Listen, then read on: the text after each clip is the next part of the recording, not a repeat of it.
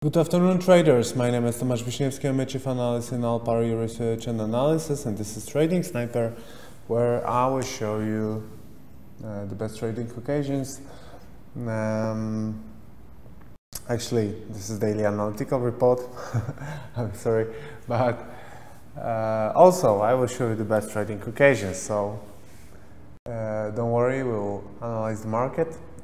We do have decent trading setups here. Today, even despite the fact that the volatility is dropping, liquidity is dropping because everybody's focusing on Christmas right now. Last two days before Christmas, and everybody's better closing positions than opening new ones. But I will show you some decent occasions which can be used by you in trading. So, first calendar, obviously, Thursday. We had an interest rate decision from Bank of Japan. No surprise there. Statement also didn't bring us any surprise. What we still have ahead of us is GDP from US and core personal consumption expenditures. That's what ahead of us, and CPI from Canada. I'm sorry, that will be important even. We had a major switch in the tax bill. Well, switch, it's confirmed. Tax bill in US. Surprisingly or not, market reacted a bit different than many market participants anticipated, but I will show you that on the chart. The thing is, that's funny thing. When I was scanning boards, service forums, different websites about investing, it's all over the Bitcoin, right? So tax bill, all right, fair enough, it's there. It's the biggest change in hundreds of years in taxes in US, but still the most important information is Bitcoin. That shows us how big is the hype on cryptocurrencies. Because, come on, tax bill in US, that's absolutely a huge thing. But not many people care about that. Now everybody's focusing about Bitcoin and about the fact that Bitcoin Cash, so a cryptocurrency created after hard fork of Bitcoin, first hard fork of Bitcoin, will be now traded on Coinbase exchange. And that's actually the biggest hype right now, not the tax bill. Well, as usually before Christmas, well, calendar looks good this last week before Christmas, but that's just the calendar. That's just the calendar. Rest of that, well, markets are quiet from the fundamental point of view, so no major changes. And that being said, let's go to the charts right now. First, gold, which is making higher highs and higher lows since 12th of December, almost every day, slowly climbing to an important resistance. To understand why this resistance is important, we have to go to the daily chart, because that's where it all started. And maybe zoom out. So what we do have here is an uptrend, is an upswing. Then on 5th of December, the price broke lower line of the symmetric triangle, uptrend, long-term uptrend, marked here with a red color, and then also 38.2 Fibonacci level. Price broke that and went significantly lower. Tested 50% Fibonacci, so Fibonacci's are very well respected here. Look, here the top was established 23, 38.2, 38.2, 23.6, 50, 38.2. So if you look for horizontal supports and resistances, 38.2, 50, 23.6, so Fibonacci levels should be the place we should look at. The price went lower, tested 50 and went higher. That's a correction so far. That's only a correction because it's shaped like a wedge. Wedge is a trend continuation, pattern trend is negative. Here, according to the price action rules, a broken support has to become a resistance. Here's a broken support. It is now being tested as a resistance. The test looks good on a daily chart. Why? Because we tested that yesterday. We got a long head. And we are testing that today. And so far, obviously, well, it's just the beginning of the day in Europe. We are ending the Asian session right now. So far, it looks like a shooting star. Shooting star is a reversal candlestick, which shows us a rejection of the resistance. And that's the current signal on gold. Some of you may wait for a proper breakout of the horizontal support. If we want to be like super precise, here, yes. First attempt to break this was, I don't want to say stopped, because, well, we do have a hammer candlestick, but this reversal is pretty small. Especially that we are 10 minutes into next candle, and after that candle, after this hammer, we're supposed to get an upswing, but we're not having that. Also, I would like to show you the accuracy, how the price tested 38.2 here and here. Okay, the price broke the lower line of the wedge. Well, not broke, but once the price will break the lower line of the wedge, that should trigger a major sell signal on gold.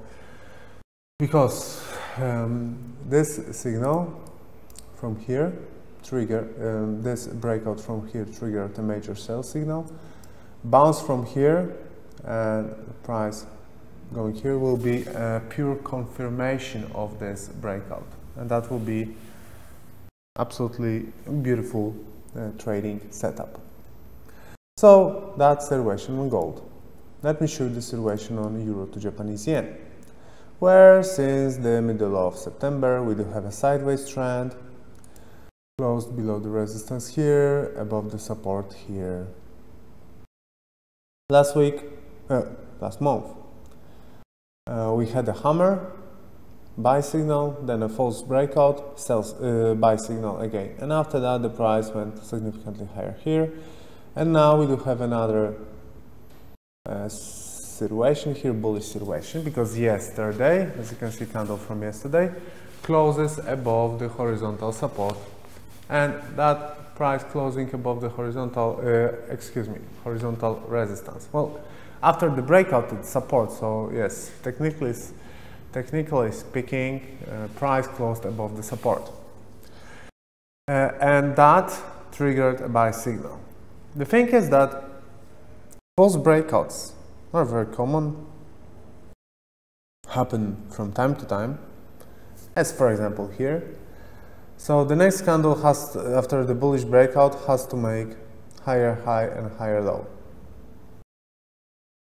This candle makes higher high and higher low. Actually, after the breakout, this one also made, but in the other direction, right? So we do have a higher high and higher low so far, which adds a confirmation to this breakout. So after the breakout, according to price action rules, when the next candle, after the bullish breakout, after the next candle is making higher highs and higher lows, the breakout looks probable. The probability of a further upswing is high. So that's what we are seeing here on Euro to Japanese yen right now.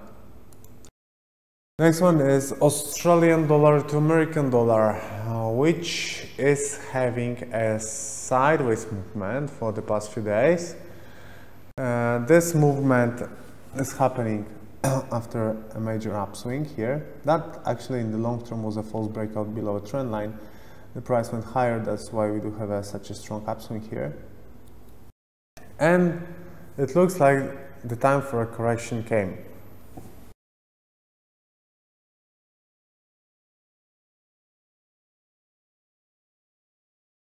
The time for a correction came. This correction is so far flat. It's a pennant. As it is a correction, it should result with a trend continuation. So what we should see here is a breakout of the upper line of the pennant. But the thing is that you have to trade what it is, and now price is trying to break the lower line of the pennant. If the price will manage to break lower line of the pennant, instead of buy signal, we'll have a sell signal, because this formation will be denied. So far, lower line of the pennant is being tested. Actually, to be precise, again, here, lower line of the pennant is being tested. As long as we are inside the pennant, we still do have a positive sentiment. Hourly candle, maybe H4 candle, closing below the lower line of the pennant, should trigger a sell signal, and candle closing above the upper line of the pennant should trigger a buy signal. Australian dollar to Canadian dollar, here is a major long-term buy signal. But the price was going up like a Bitcoin, and now we do have a small correction. We had one correction, we had another one. Maybe let's check the if we can have like a deep correction here. I cannot place a rectangle. I don't know why. Let me check. I cannot place rectangle. Okay, I wanted to check the correction equality if we do have here. But the thing is that there is still a positive sentiment here. As long as we stay above those red lines, there is a positive sentiment. And price getting lower here is actually a gift, Christmas gift for the buyers or the potential buyers who missed the initial movement. New Zealand dollar to American dollar. Here, well, those pairs are correlated. Australian dollar to American dollar and New Zealand dollar to American dollar. Here, we do have a pennant, which promotes an upswing. On New Zealand dollar to American dollar, we do have flag, which also promotes an upswing. So here, upswing, pennant, the 23.6% Fibonacci was defended. Now the base scenario for this pair is breakout of the upper line of the flag and aiming the horizontal resistance here. 60 pips, but so far no trading signal. We are waiting for this situation to develop. Once the price will break the upper line of the flag, the buy signal will be created. Now, dollar index, and here it's an excellent short-term opportunity, because as you can see, the price broke the horizontal support here, this one, 93.45, broke that, and now we are testing it as a resistance, and that is actually an invitation to go short, to go against the American dollar. According to the technical analysis, broken support becomes resistance. Broken support becomes resistance. That's what we are having here. Now that's what should happen. That's what we are expecting to happen. Next one, Australian dollar to Japanese yen. Yesterday we had a major buy signal here. First of all, false breakout below this horizontal support, then the price went higher, then a breakout of the midterm downtrend line. So now the price should climb higher. There is a buy signal on Australian dollar to Japanese yen. Cable steady, no major developments in Brexit negotiations. The volatility decreases. We are still in a wedge. Those blue lines is a wedge. You know, that wedge is a trend continuation pattern, so that's our aim. And that's how the situation looks like. We have bigger chances of the price breaking the upper line of the wedge here.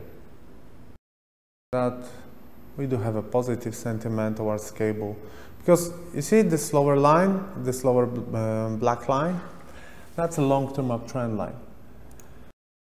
This one, as long as the price is above the uptrend line, sentiment is positive, and actually this wedge can continue to the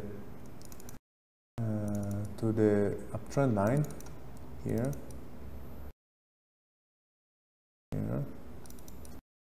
here.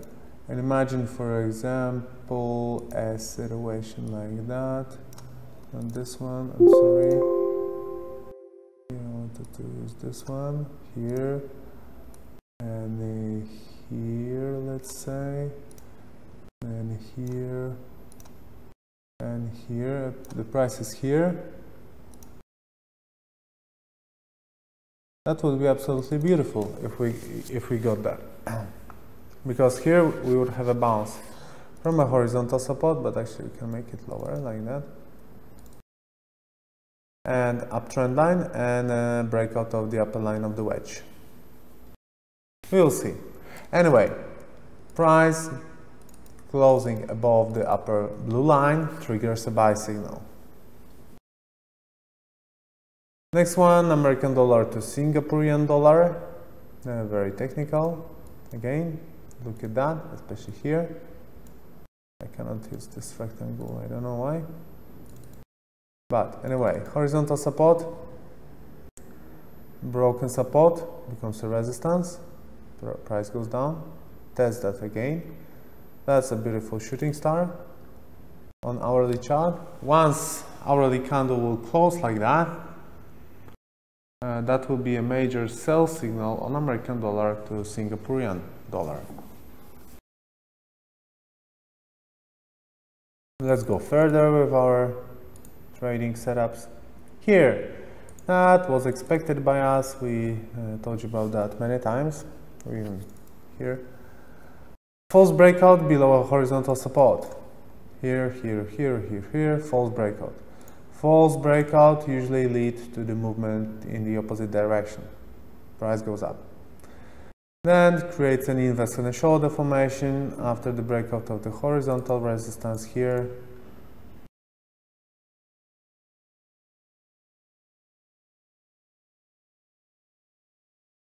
We do have an upswing.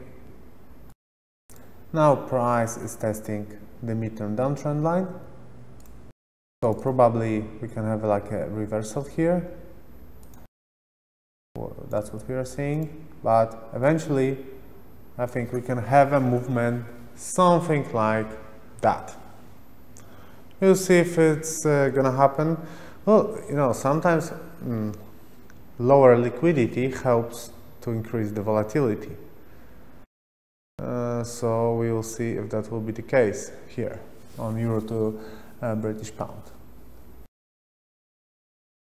American dollar to Canadian dollar, false breakout here as well, upswing, test of the horizontal resistance. Instead of a breakout, like for example on euro to British pound to yen, we do have a bounce from the resistance here. Canadian dollar to Swiss franc, that's still a flag. This support is still defended. Breakout of the upper line or upper blue line should trigger us a buy signal. S&P 500 is having a flag and an uptrend. As long as we are above the green line, the sentiment is positive, and we do have a buy signal on S&P 500. Well, that shouldn't be a surprise for you. That's what's happening all the time. Here, constant buy signal. Euro to Swiss franc. After a false breakout here, the price is just advancing higher, and that's a main signal here. There is a major buy signal. Oh, here I can make a rectangle. Okay. There is this horizontal resistance, which, as you can see, was tested here, but eventually the price should perform a breakout here. Oil, sideways trend, quite boring, not much is happening. Yesterday data did not bring any stronger movements. As you can see here. Sideways trend, breakout of the upper line here should trigger buy signal, breakout of the lower line should trigger a sell signal. FTSE is having this ascending triangle pattern. We should see the contact here soon with the upper line of the ascending triangle. We have to wait for that, but the sentiment is positive. American dollar to Swiss franc. No trading signal. DAX and DAX. Apparently, as for now, this is a false breakout. I was thinking that Monday started excellent, right? We had a bullish gap and a breakout above 13,180 points. Yesterday we had a test of the support. Price even drew a beautiful H4 candle, like a beautiful hammer, but they failed to hold the gray area as a support. They failed to hold this area as a support. The price went lower. That's a false breakout. And actually now the closest scenario is the price testing 12,900 points. So there's orange support here. Let me change the colors. That's a false breakout. So the sentiment is actually now negative on DAX. Euro dollar, that's beautiful. That was a major buy signal. Again, let me show you that again, what was happening here. Euro dollar is the most popular instrument, so probably you would like to see that again. Upswing. That was actually a head and shoulder pattern, right? That was a false breakout. Instead of head and shoulder, we got a flag. So that pattern was denied. So here the major buy signal was triggered. One flag, breakout.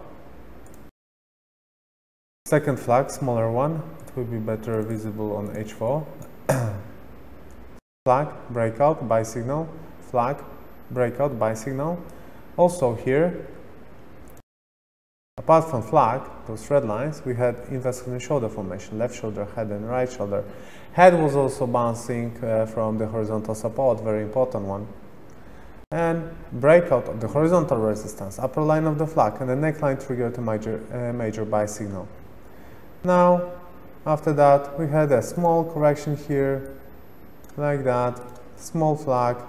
Now we're having a breakout of this flag, and the potential target here is this line. We should see the price getting here soon. And the most famous instrument right now, maybe not on the currency market, but in the world, we do have a Bitcoin, and Bitcoin is having this support here. that was quite a deep correction.